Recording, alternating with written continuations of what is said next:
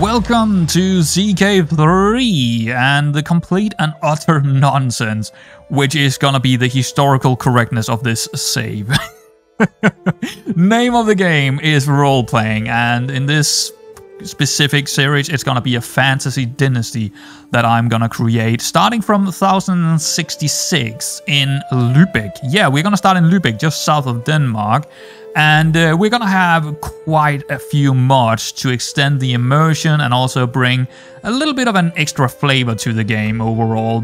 But exactly where the story will end up, and that is up to the characters really and their unique traits, because the main focus is to try and do what our characters would likely do, rather than playing in the most efficient way while typically painting the map your favorite color. We are gonna play as the Elvin Dynasty. It is originally from Jels in Denmark, right in here, just southwest of the barony of Kolding, right down here somewhere where I point toward. And yeah, with their family name dating back to 904 actually, with the Sámi descendants. Yeah, they actually originate in Sámi like 250 years before that, where we are gonna start our adventures. So that's pretty cool, a little backstory here, but they are, by all accounts, of course, by now, after 250 years, established themselves as Danes inside Denmark. Our first player character is named Toge, and as you can see here, I actually said that he was a Baron of Åbenrå. Now, that's not how his story begins. Now, his story begins, of course, in Jels with his family, where he started out as a lowborn without any reputation whatsoever. But he managed to find some relations throughout his adventures as a Viking, where he got to meet the Prince of Denmark, who is actually the owner of Schleswig down here. And by knowing him and being on a lot of adventures with the Prince, he actually got, just 10 years ago or so, he actually got to become the Baron of Åbenrå. And that is definitely not something to be ashamed of, but it is not what his goals were in life. Now, Toge is a very ambitious kind of guy, so this is not the end for him.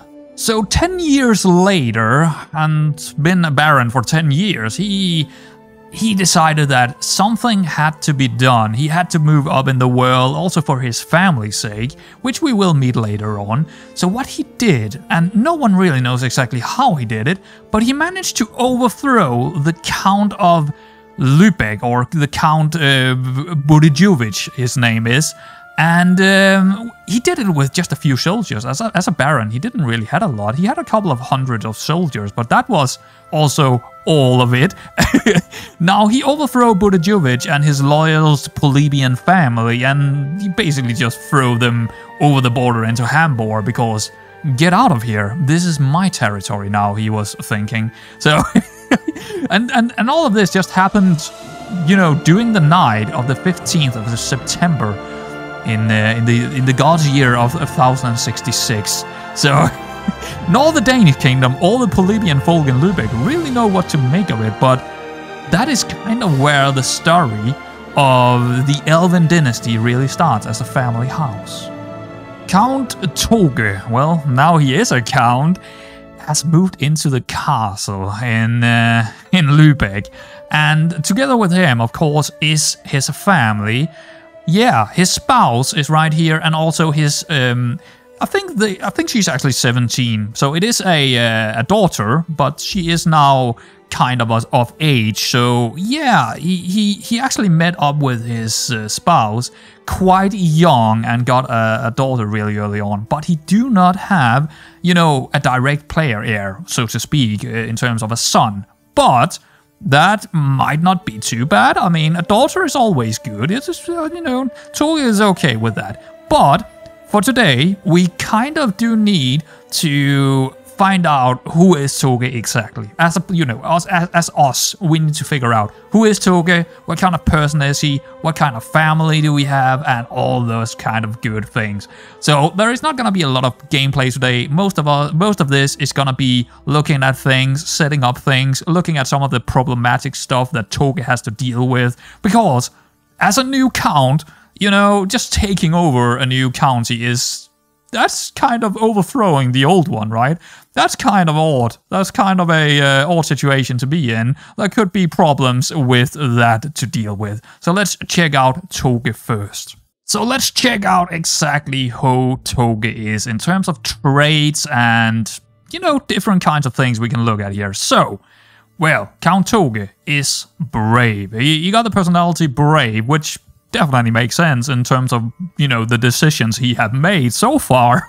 Yeah, he definitely were brave to try and overthrow a count as a baron. That was a brave thing to do. He is also wrathful. So if anyone is trying to, let's say, try and kill his wife, well, I wouldn't like to be that character, that's for sure. So he is a wrathful character. He is also ambitious, which is also very clear to us by now. I mean, he started as a lowborn, went up to become a baron through the Prince of Denmark, and now, by himself and a couple of hundred soldiers, became a Count of Lübeck, outside of Denmark, you must say as well. That's kind of ambitious to me. Now, he is also a tough soldier, so he had an education as a young, and also through his adventures as a Viking. Yeah, I would say he's definitely a Viking. This guy is by all means a Viking, but it is getting to the end of the Viking age right now, so he might have to change some of his ways. He's also a blade master, so he's definitely adept at, you know, killing people in combat, so that's quite nice. He's a marshal. He was the marshal in Slesvig while he was a baron in Obenro, so that also makes sense quite a bit. He is a gallant person, which is kind of odd to be when you're also wrathful, but to the people that is nice to him, he is definitely also nice to them. So that is not something to be shamed upon, I suppose. He's also a winter soldier, so he got a pretty good commander trait in terms of at least where we are in the world. I mean, the northern Germany is not very known to be very cold, but it's always nice to have something of an advantage in the snow, so to speak. And he is a Viking raider, right? I mean, that makes sense. He is definitely a Viking. Now, this is part of a mod called, I actually don't remember, Family or something like that. But it will show us, it's basically just a fame trait. It's gonna give us a sign who is our original family lineage. And I think it's a pretty cool one. We'll get more into it later on. And also he is the, oh, I hate that word, patrilineage founder. I think that's how it's pronounced. And probably most important of all of these traits is the physical trait of having powerful lungs. So I guess he can run all day, or, well, in this case, he kind of is resistant to diseases, which is kind of nice, and also got a bit of vassal opinion for +5. So that is kind of the traits and the fame traits and all that kind of jazz that we have to deal with. His attributes are, of course, you know, in terms of him being a Viking, very, very high in prowess, and also very high in martial. Sorry, martial. But overall, he's a very good character, I would say. He doesn't really lack anything in terms of being a fighter, being a marshal, being a soldier. But now when he's a count, he might have to change his ways quite a bit. But how much can he change? That's the question. We have to remember who we are playing as. But he also knows, I mean, Toge do know that things might change now. His Viking ways might come to an end. So let's take a quick look at the other family members. I think that is very important to do. As we can see, our spouse up here is called Emma, and she kind of like us, which is nice. But let's go into her and check her out as well. Now, I forgot to mention that he is 45, so he was born in 1021, which is, I mean, as a 45-year-old, it might still be doable to get a child, another child, but I mean, we do have a player heir, so we got that done, at least, while we still could. But let's check out our wife. She is also 45. I actually didn't know that. But yeah, she's also 45. She is a lowborn. She's also from Jels. At least I'm role-playing that. She does not. I think she will have attributes when we actually start the game or unpause the game. I think she will have attributes. So it's actually a little bit stupid looking at her, but I don't really care what her attribute is per se. I was more interested in seeing her personality traits. She's content, she's diligent, that's actually a kind of a good trait in terms of matching up with us, I think. Content is not the best probably, but patient as well. Okay, so she's kind of a learning kind of character, and she is a mastermind philosopher. Very interesting indeed. So since we don't know the attributes, there is not a whole lot we can look at here, to be honest. But it does look like she's bisexual, which is kind of interesting. What are we? What are we? We are hetero. Okay, fair enough. So that's pretty cool. That's pretty cool. Let's take a look at the player air here. Now, same deal. We cannot see the attributes because, again, unpaused, or we need to unpause the game to see that. But she is diligent. She is fickle. Oh boy. So she changed her mind quite a bit. That's gonna be an interesting one. And she's also patient. So she got most of her mother's traits. She actually don't have any of ours, or Toge's, which is kind of interesting. She is a negotiator, a charismatic negotiator. That might come in handy later on. So actually not a bad character to play maybe later on, because now we are a count. We probably need to do a bit of negotiation rather than fighting. She also have the powerful lung, so she did get the Toge trait of the physical trait of Toge, which is really, really cool. But yeah, we don't really know a whole lot more about her. She's 29, so she was actually older than I thought she was. So maybe we should find a marriage for her soon enough, because otherwise we wouldn't get any children with her. So that might be kind of the most important thing for Toge to deal with here to begin with in the game, finding a spouse for his child. But we do have many things to consider before we're getting that far, I would say. One of them is actually establishing a house tradition. Yeah, like I have mentioned already, I'm playing with mods. I think I have around 50 mods installed right now, and one of them is called Establish House Traditions, which is a really cool one. It is a event that you can open. Unfortunately, the AI do not have this option, but it is probably the only mod that I have installed where the AI do not have this. But what it does is it's gonna give us a couple of, or a set of different things we can choose from in terms of a tradition to choose, and those tradition is gonna give us a set of modifiers, right? So we need to kind of figure out what would Toge kind of, go for here. We do have Valor, so a house tradition of Valor, Pride, and Power. I think right away Toge would probably look towards Power because he's a warrior, he's a Viking, he likes power, and powerful people tend to do well in life, at least when we talk about the Viking Age, right? So let's take a look at that one. So it favors ambitious, wrathful, and impatient traits. Okay. Diplomacy per level of fame +1, martial per level of fame +1, natural dread +20, fellow vassals -5, vassals -5, intimidate vassal levy contribution +10. That's an interesting one. Terrified vassal levy contribution +20. So if we wanted to become somewhat of a terrifying ruler, that would probably be the one to go for. But Toge also remembers, just in the back of his mind, that this is not all about killing and going out conquering stuff. Especially not now. Now it's more about the house. It's more about family. It's more about, traditions. And maybe he don't want the family of going out and trying killing people anymore.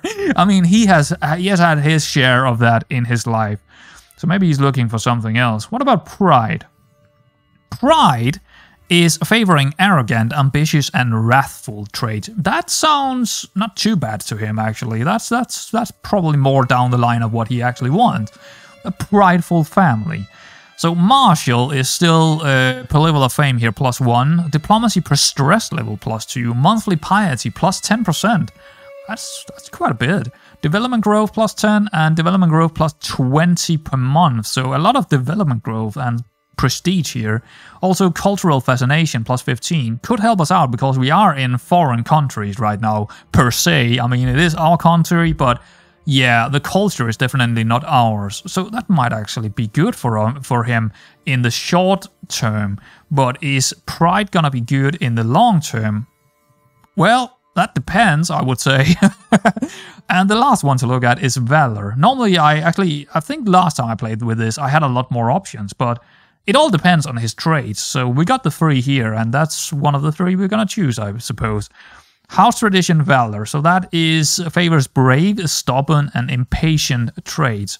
This favors craven. I do not like the craven either, so that might actually come in my favor. So martial per level of fame plus 1, prowess per stress level plus 2. So if we were to become a family with a lot of stress evolved, I don't know if that's a good idea, but we would have a lot of prowess coming from that actually. Okay, we do have pursuit efficiency plus 20%. That's quite a bit, and movement speed plus 5%. But I think Toge, he do think those are good things, but again, he's probably more focused on internally what can be good for his family, especially his daughter. What would be good for her and her family when she does get one? I think pride is probably the one that he's looking towards the most here. Also, the diplomacy of plus 2 per stress level is definitely something he could consider being really solid for the family heir down the lines. The monthly prestige is also good. Development growth could also be good. He's considered now when he's finally a count, he's definitely looking toward development rather than killing and destruction. So I think we're gonna take the house tradition pride, which is our first decision to make.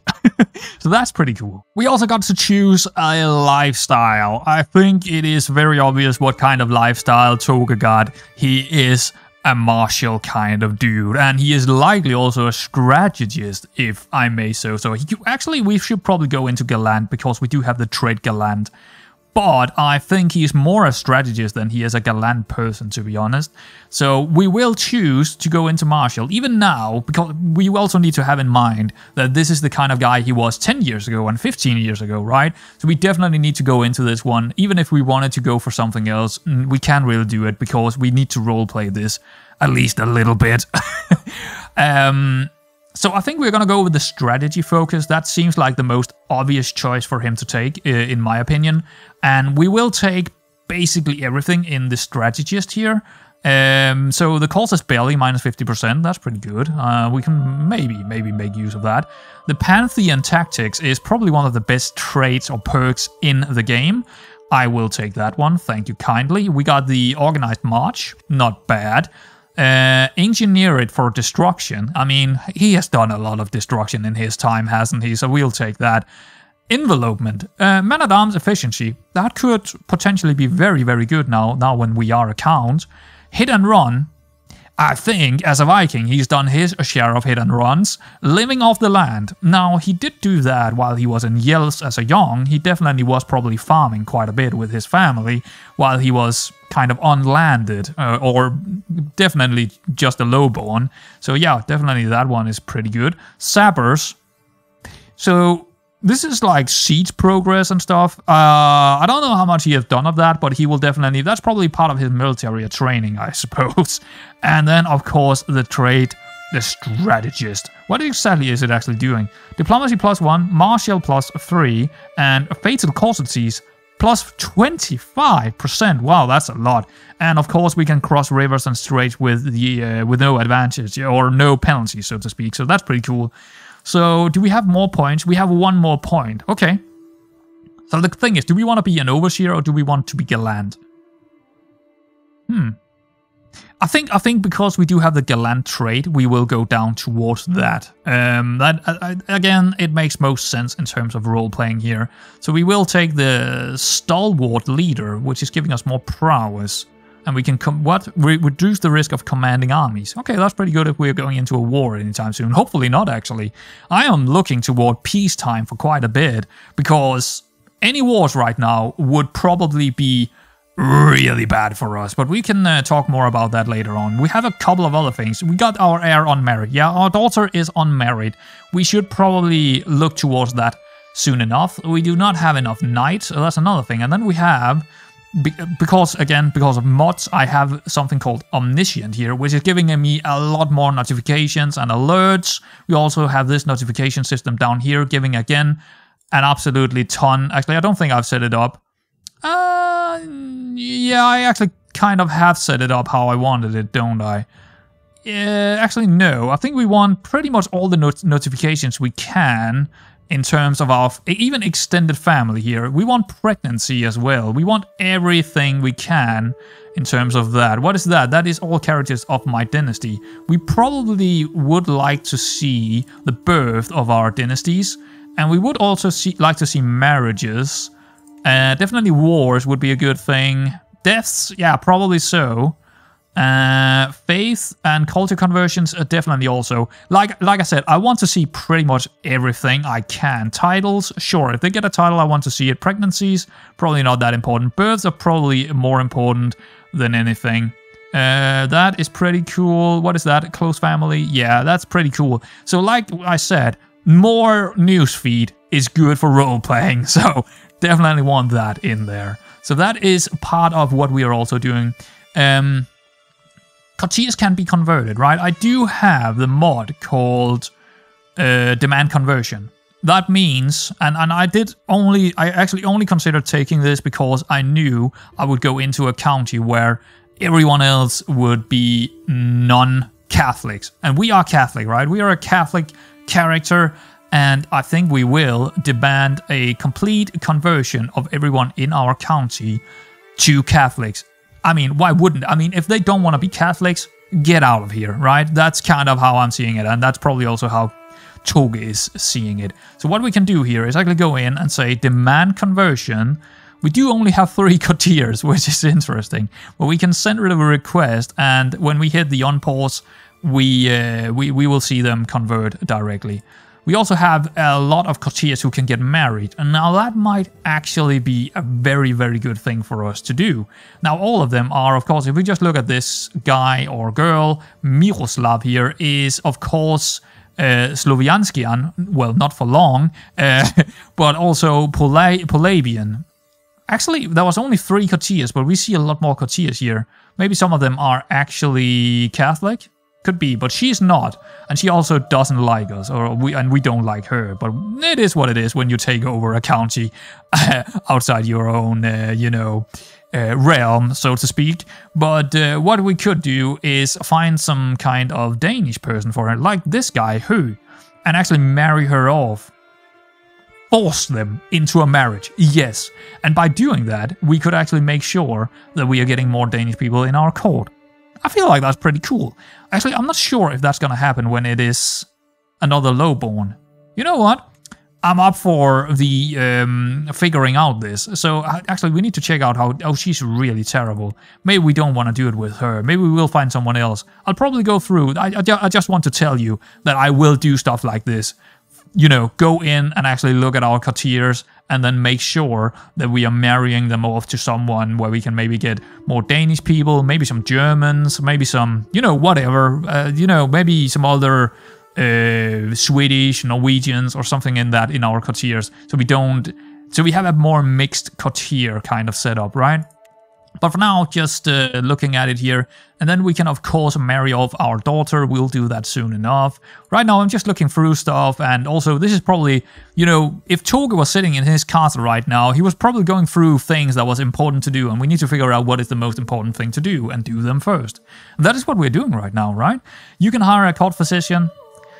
Well, I guess Toge is gonna look at his money and think, that's probably not great to do right now. We only have 27, and we don't know if we're gonna need money for anything else, so I'm gonna go with, nah, probably not for now. Then we got social reports. I'm not sure what that is. So, okay, so so the social report is like telling us that relations we can improve on. That is really cool. Huh.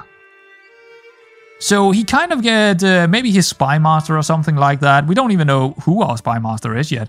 He's kind of giving us information here on who doesn't like us, and maybe we should improve some of their opinion of them. Cool. We will get a closer look at that later on. What is that? Discernity is visiting your court. So someone is visiting our court at the moment. Some Catholic Polobian guy that we could maybe marry or something, I don't know. Maybe he would stay if we married him off. But anyway, not very important. That, on the other hand, that we're not endorsed by our bishop, that is a problem. Now, he really doesn't like us. We don't really like him either. Is he any good? Yeah, he's actually quite good. He got 17 in learning, and also a mastermind philosopher. I think first order of business is probably making him like us a little bit more. He is Italian. Interesting. Huh. Why does he not like us? Short reign. That makes sense. And also cultural acceptance is -23. That makes sense as well. I guess we will try and sway our, well, for the first time, our counselor, or not a counselor, our bishop here. Start scheming against him. So that's actually another thing we are doing right off the bat here. Can I move this? Yes, I definitely can. So, let's take a look at the decisions here. Do we have anything we want to do? We can convert to the local culture. Nope, we're Danish, and we're gonna stay Danish. We can open the family annals. I think I've already went through that and done that. That's the kind of things we have here. So when we do have... This person do not actually have it. That's interesting. Why does she not have that trait? She should have it. Maybe she will get it when we unpause the game. I need to figure that one out, but that's very important to see. Maybe we can actually interact with the current Crognolus and make your demands. Oh, okay. Actually, that is pretty good. So mark close family members, yes. Mark extended family members, absolutely. And also mark super extended family members. Yes, we will do that. Is there anything else we can do here? No, that's about it. So now, I think she will have it. Yeah, close family member. Cool. So that's a way to kind of figure out who is who.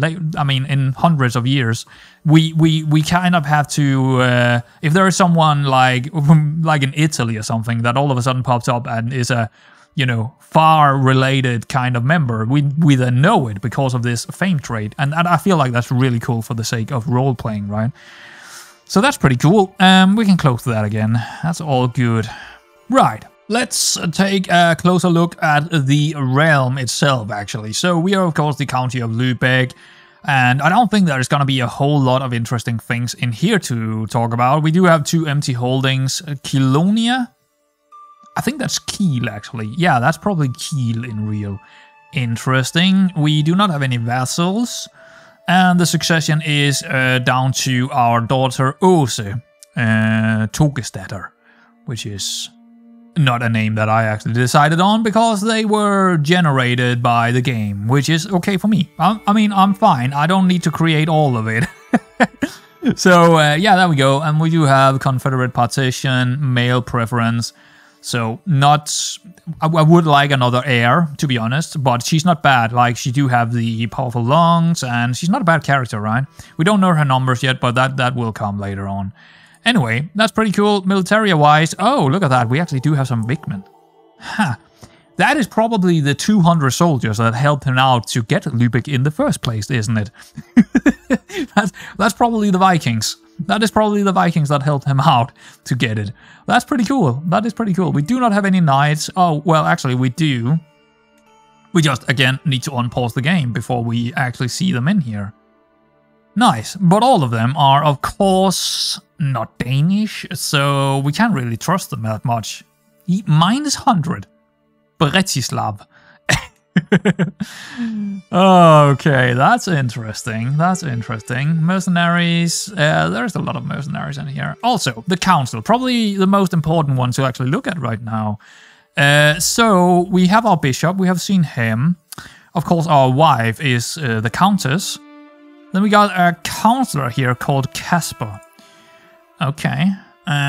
He's a 17-year-old who really hates us, and we really hate him, but we probably won't have anyone better for now. Let's actually check that out. Is there anyone better? Nope, there is no one better. There is no one better, but I mean, this is a problem that we have to deal with. I wish I could just take one of my Wigmen and put in here, but none of our Wigmen is knights or playable characters or even lowborn characters. They're just soldiers. We also have Bretislav, 9 in stewardship. Okay, alright. Anyone else that is better? Nope. Nope. And yeah, that's probably how it's gonna be for now.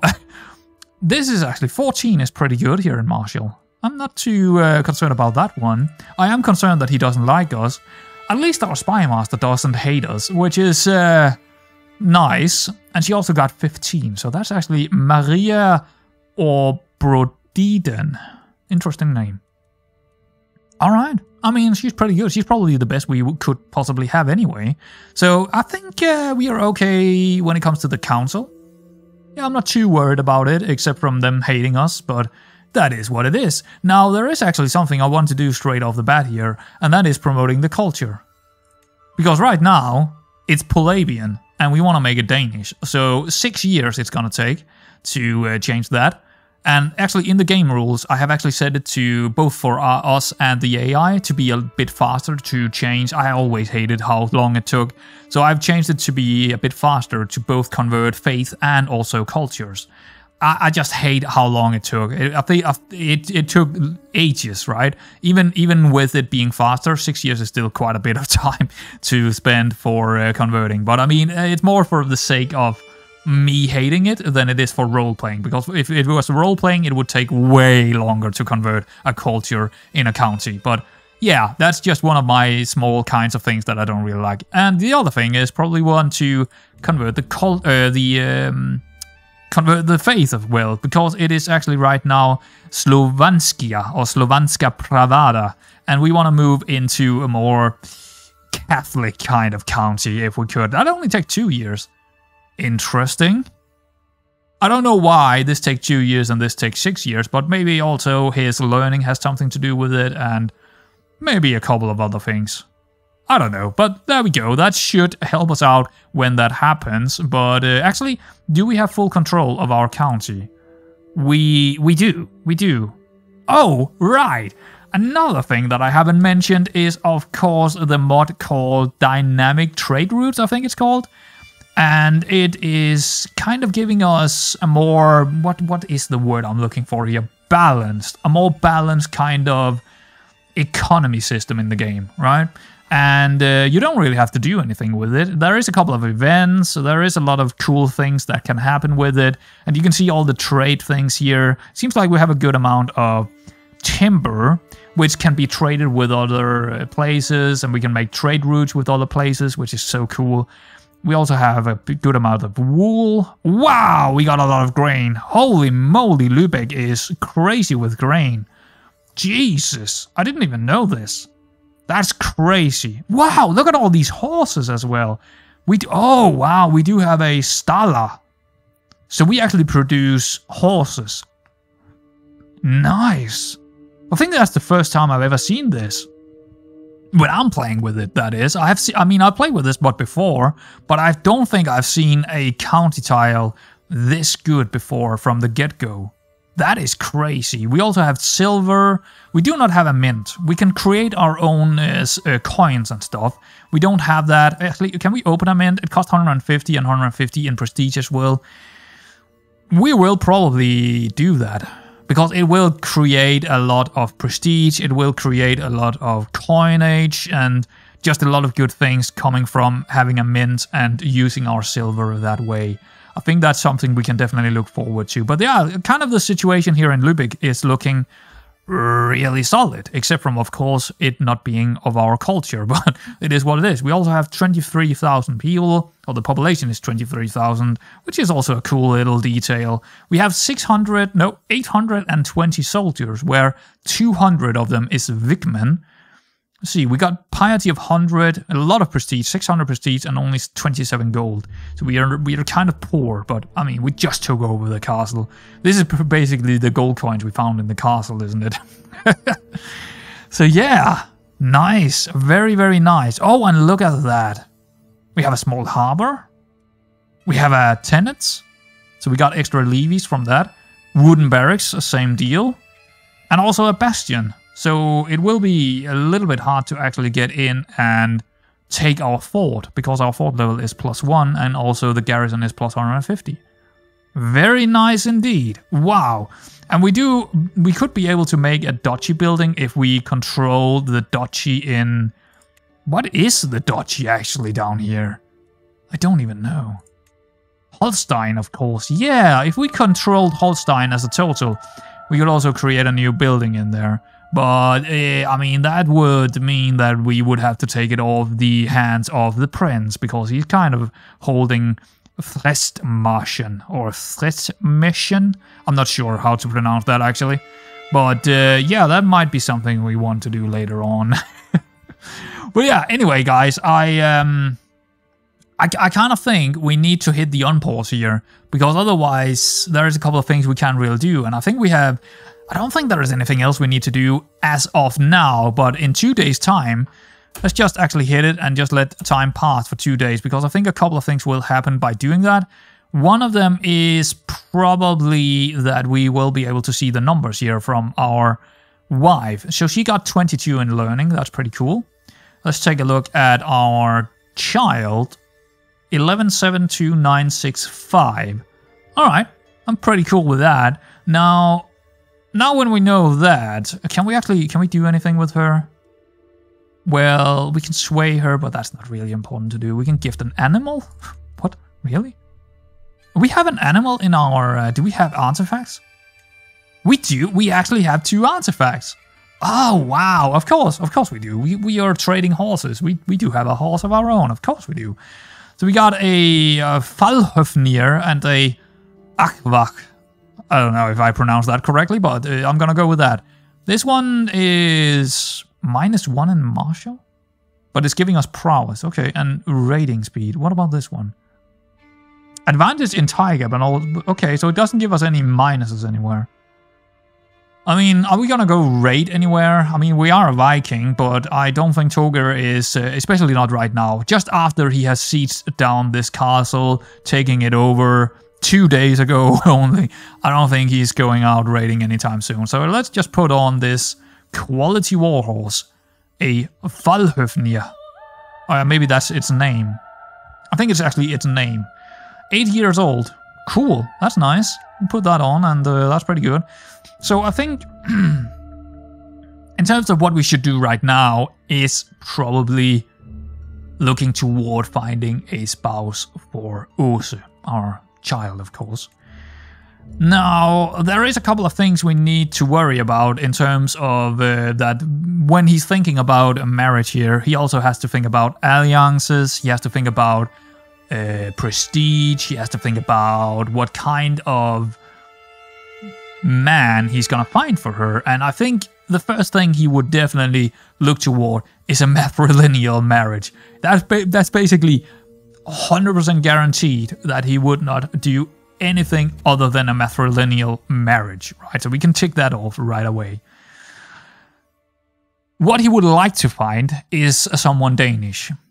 Now, we can actually sort it out. I mean, he would go out, he would search for that himself, if we were to be honest about it, right? He would definitely search for that as the first thing. So let's see if there is anyone. Let's see, dynasty, ruler, alliances, sexuality, trade, culture, right? Let's go by Danes. We do have a couple that we could actually get. Okay, that's good. Is any of them not lowborn? Okay, we do have a couple that is not lowborn. Now, the next thing he would be wondering about, could we get any alliance going? We do have an alliance here, maybe with the city of Åbenrå. He would probably know the mayor of Josef here. He would probably know the mayor, because he would be the guy that would take over from us after we have left Åbenrå. So that might be an ideal one. He only got 119 soldiers left, so... maybe not. Maybe not. City of Copenhagen, or Copenhagen here. Köpmanhafen, or whatever it's called. He's also comely. Huh. Another thing we could look for is a really good knight. But I think more than anything, it's probably important to find someone who got a, you know, just a few soldiers. Get an alliance going. But here's the thing, all of these are barons, right? So maybe as much as Toge would like to find someone Danish, maybe he would also rather go for someone who could give him a good alliance, because we don't know what's gonna happen here when we hit the unpause again. Denmark could attack us, Valencia could attack us, the Holy Roman Empire could attack us, anyone could attack us. We are not strong on our own right now. Yeah, we do have 1,000 soldiers now, after 2 days of recruitment, apparently. But yeah, it might not work out.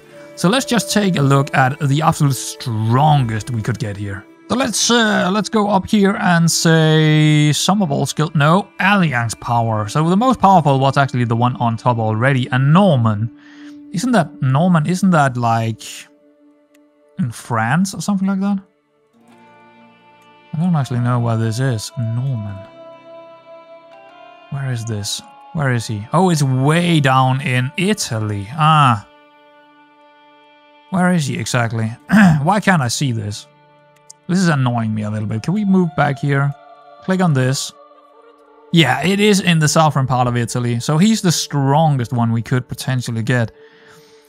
Yeah, not only is it very far away, so the alliance wouldn't really mean anything. We need to find someone closer related to us. So let's just, you know, tap over a couple here just to maybe figure out if there is anyone in the area that could be a potential candidate. How far away is that? No. It seems like most of them are like really far away. Like really, really far away. Okay. That's a little bit silly to me. Honestly, I feel like you wouldn't, as a new count, you wouldn't go that far out. You wouldn't go that far out. But maybe there's no one near us, actually. Oh. We do have one here. How strong is he? See, that's the problem, right? This guy is not very powerful. 487 that's nothing. That's basically nothing. We want someone more powerful than ourselves, and the only ones that we have here is Italians, Hungarians, Romanians. Yeah, that's not gonna work. So I guess we will marry. Or maybe we want to marry. Now the problem is, of course, the matrilineal here. So actually that might actually be a really good marriage. 1,300 soldiers, but I think we're gonna go for traits instead, and maybe try and find someone who could give her or give our grandchildren some traits instead. We do have one here. 33-year-old, handsome. Huh? Okay. Don't mind that. He's Scots. Okay. And it would actually give us an alliance with this place, which is... Oh, that's not bad at all. Northampton or Northampton. What is that called? I don't remember exactly how you pronounce that. Yeah, that's not bad at all. The Fair. Donald the Fair. Dunkeld. And... I believe he would actually move towards our, unless he's, no, he's not sitting on the throne over here, or the count. He's not a count. He's just a sibling to him. Ah, and we see our Kingdom of Scotland. Wow, we would have claims to the Kingdom of Scotland through him.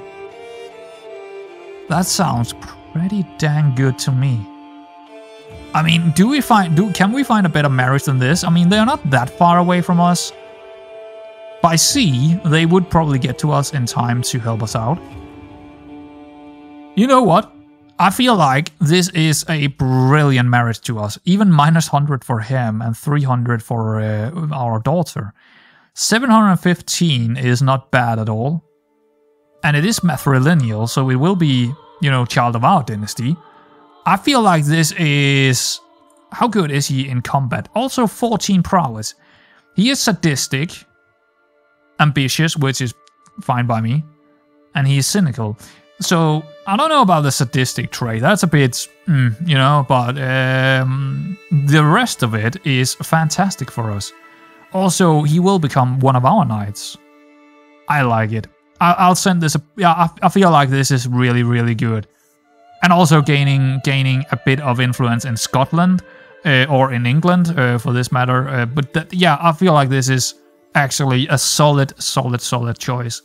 That is so cool. Anyway, guys, I think we're gonna end the episode on that actually, marrying off, or at least trying to marry off our daughter, because I don't want to make the episodes way too long. I want to, you know, control myself just slightly. So I hope you enjoyed this first episode with the Dynasty of Elvin, and if you did, leave a thumbs up or a like, so to speak, and I'll see you around next time.